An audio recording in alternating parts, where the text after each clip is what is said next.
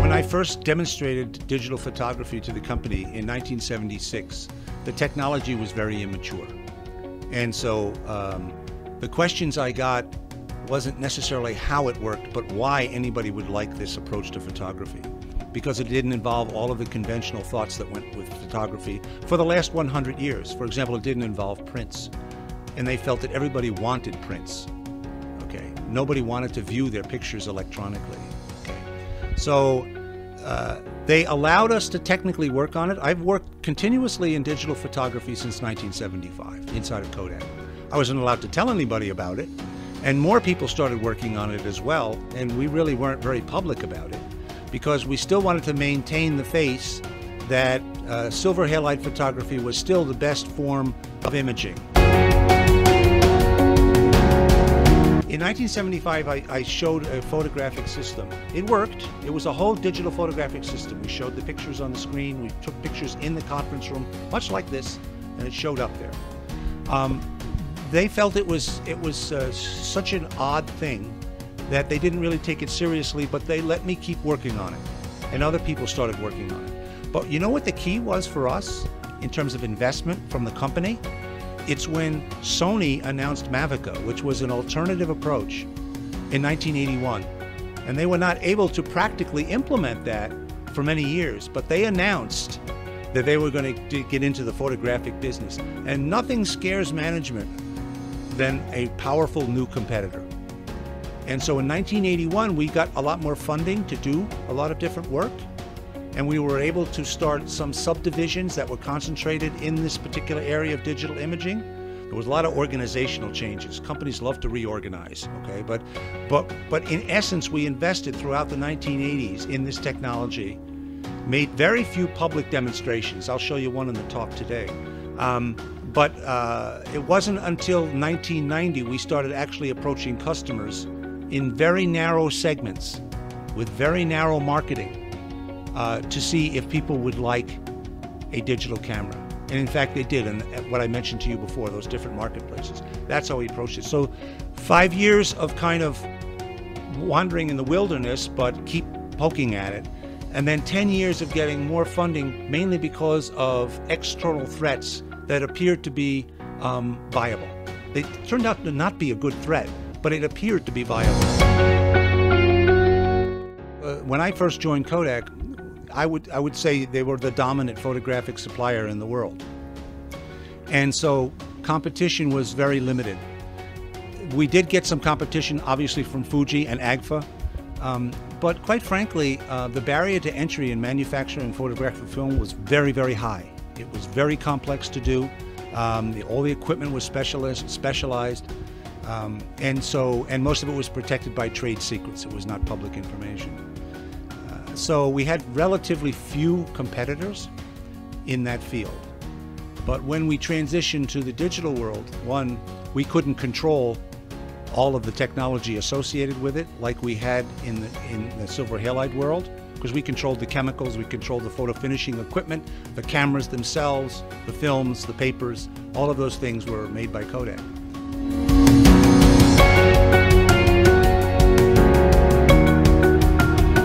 Got to the digital world, there were many more competitors. The barrier to entry was much lower, and it was electronics was Sony and Canon. These people, that's what they did, and Kodak had to come up to speed in the electronic world.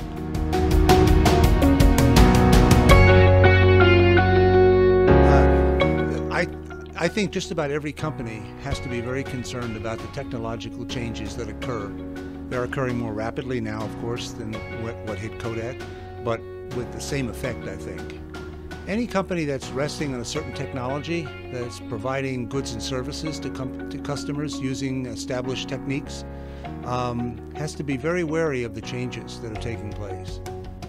So I can't name particular companies because every situation is different. What happened to Kodak was, I would call, a massive technological discontinuity that occurred over a period of probably about 15 years or so. I suspect that most of the changes that will occur in the next few years will occur even more rapidly than that.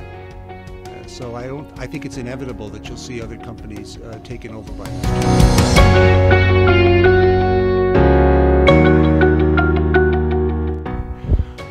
I would say patience, okay, and clear understanding that to grow a giant business takes some time.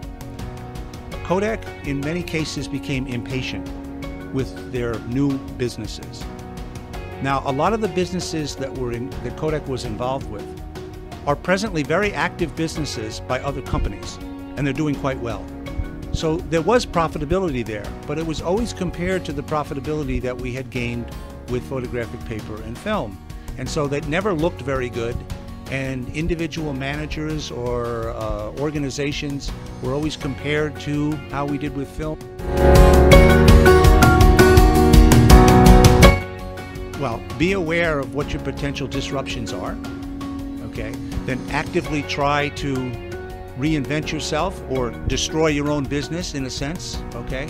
And then it's not just enough to have the idea. You have to have a clear path that allows those innovators to go and implement these things and to use whatever they need to, whatever the power of Total has in terms of its channel bandwidth or anything else like that.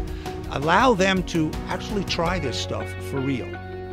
The biggest problem, I think, for major corporations is letting go. Letting go for new ideas so that they can go off and do that. Kodak had a problem with that, and I can share some stories in the talk. But you have to let these ideas go out there, challenge them to go and implement them. That is, we had a gate process for commercialization where you would go through a prototyping stage and engineering models, and then you would put it out the real product, and then you would generate a business model, and you go out in the real world and try to sell it or implement a service. And you have to allow them to do that. And sometimes when you're doing that, it will come in conflict with an existing channel or existing market that you have. Upper management has to arbitrate between those two that balance off present profitability with future growth.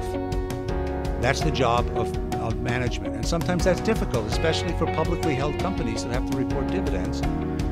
That always becomes a real challenge for upper management. But you have to do that, because you got to say to yourself, in 5 years, I'm going to need these new guys. Not just put up with them. I'm going to need them.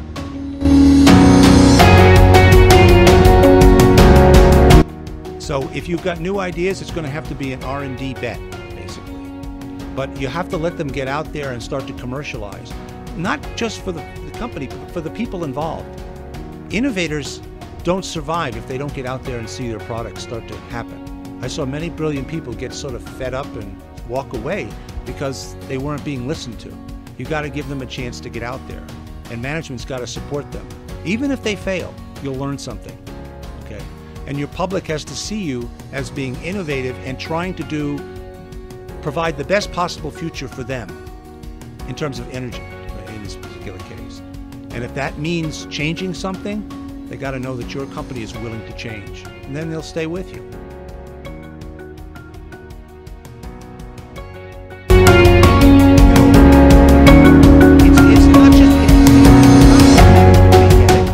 In the case of Kodak, the top managers, I knew the CEOs, they got it. They were really smart people. It was hard to get the middle of the company, the middle management of the company to move. A lot of our people in our company had been lifelong Kodak people. Okay, they had been there for 35, 40 years. They've established organizations. Maybe they built them themselves. Okay, they were reluctant to change. It was very hard for the upper management to actually get change here. I think that was one of the biggest problems that they faced, and some of them actually mentioned that to me. So I think that's the real challenge, is the middle has to get afraid. The top usually probably is. It's the middle. How do we get them afraid? And sometimes that takes pretty drastic action on the part of upper management in order to change things, whether it's, and not just changing organization, it could be changing compensation ways of doing things, it may be changing the way you promote people, but something that goes to the heart of people's middle management's profession has to make an impact. We're no longer going to evaluate you this way. We're going to evaluate you, remember what they used to do in 3M or GE? We were going to evaluate you not on how profitable you are, but how much money you're making from products you introduced in the last 3 years or something.